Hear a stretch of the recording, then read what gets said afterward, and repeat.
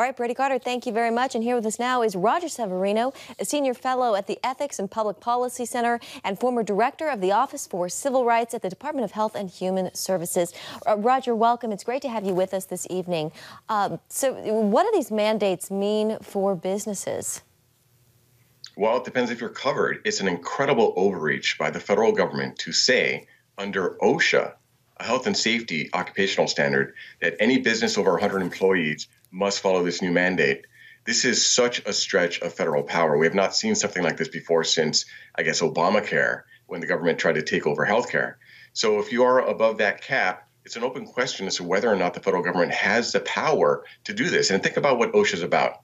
It's about chemical exposures in the workplace, hard hat regulations on construction sites.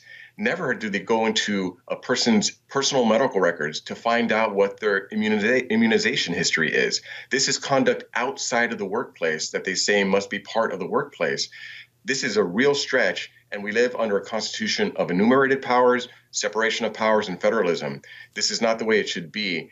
And under the cover of emergency powers, I just don't see enough legal support for this overreach on the part of the Biden administration.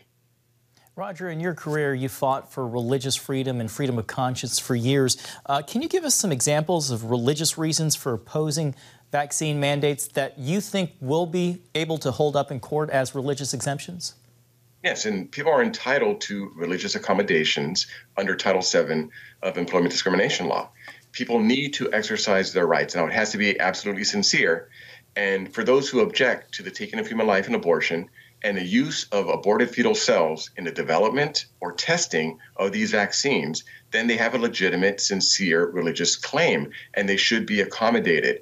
Other religious beliefs vary tremendously, and it could be personalized to the person. It doesn't have to be based on a hierarchical religion. It is an individualized, sincere assessment. And if your religious beliefs say, I cannot in good conscience accept this, I should not be pressured to accept this, then that should be respected to the extent allowed under the law. Now, the test has to be strengthened. That's why we need a strong Supreme Court to say religious accommodations, even under these circumstances, need to be respected. We already give accommodations for medical reasons. We need to do it for religion as well. How are those backed up, though? You say sincerely held religious beliefs, which we know the courts have upheld, but how do you back that up? What we want to avoid is employers, and worst of all, the federal government becoming some sort of Star Chamber inquisitorial board, probing into people's religious beliefs.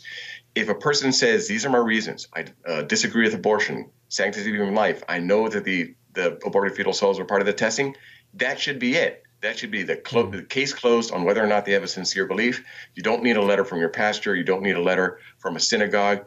Your statement of your sincere religious beliefs should be the end of the matter, unless they have some reason to think you're lying, but most people of faith don't. These are things that are things that cost them to put themselves out there to tell their employer, because they're face retaliation. So it should be taken on its face as sincere in most cases. All right, Roger Severino, we have to leave it there. We appreciate you joining us. Thank you. Roger. It's good to see you. Thank you.